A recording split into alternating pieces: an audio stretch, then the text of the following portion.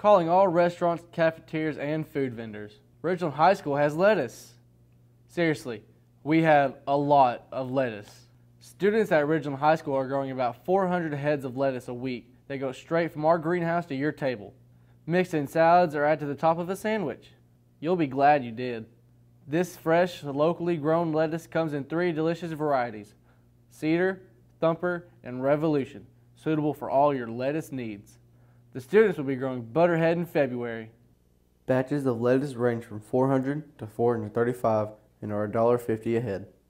Batches may be customized, so feel free to contact the school for more information.